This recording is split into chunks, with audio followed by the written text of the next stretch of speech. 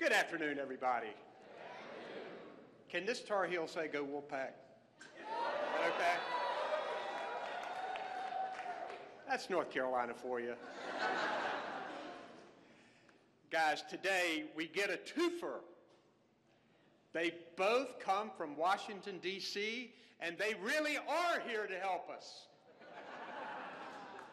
Not only do we have my former Department of Environmental Quality Secretary, a native son of North Carolina, and current EPA Administrator, Michael Regan.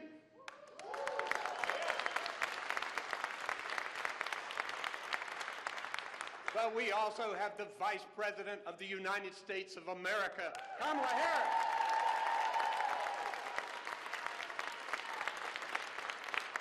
She has been my friend for many years, as she served as Attorney General of California when I served as Attorney General of North Carolina, and I am grateful for her.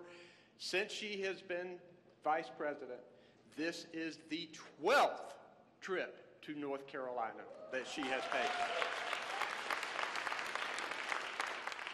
They have come bringing good news about clean energy, energy efficiency, saving consumers money, and environmental justice.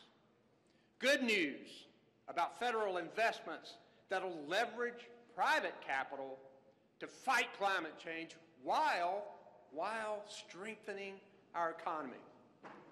This is yet another significant achievement from the Biden-Harris Inflation Reduction Act. I think it's the most significant climate change legislation in our country's history.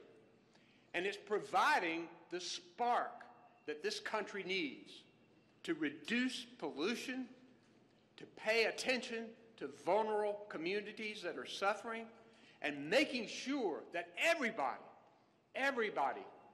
can transition to the clean energy economy. Now, our state of North Carolina, right here, we are a prime example. In just the last few years, with the help of the Inflation Reduction Act, North Carolina has become an epicenter of the clean energy economy, with billions of dollars invested and thousands of great-paying jobs coming to North Carolina. At the same time, North Carolina has been ranked by CNBC as the best state for business in the nation. That is no coincidence. My administration has set out to attract clean energy and sustainable companies, not only to help protect our planet, but to put money in the pockets of North Carolina families with a strong clean energy economy.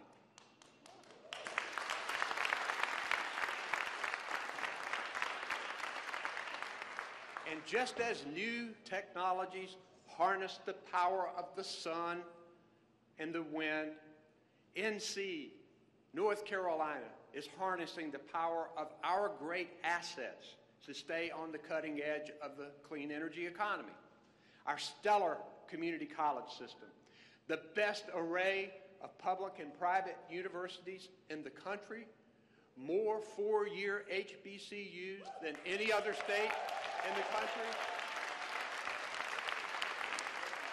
more HBU students than any other state in the country, and a spirit of innovation that has fueled North Carolina to establish the first public university, to become first in flight, and to leverage these public-private partnerships all over our state for the good of everybody.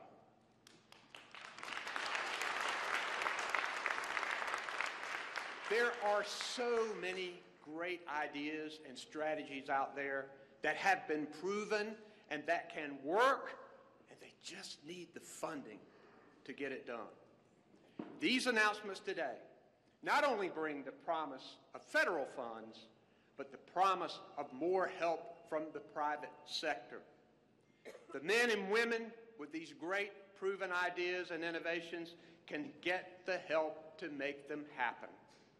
Today, the Biden-Harris administration is making it clear that they believe in the clean energy future of this country. Thank you very much, folks.